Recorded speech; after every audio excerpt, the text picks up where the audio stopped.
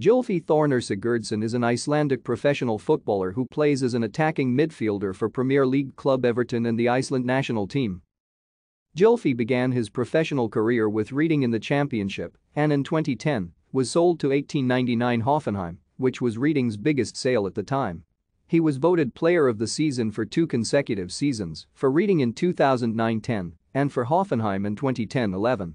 After a season back in English football with Swansea City, he joined Tottenham Hotspur for a reported £8 million transfer fee. In 2014, he moved back to Swansea as part of an exchange for Ben Davies. Gylfi made his senior international debut for Iceland in 2010 and has since earned over 70 caps. He represented Iceland at their first major tournament, UEFA Euro 2016, where his country reached the quarter-finals.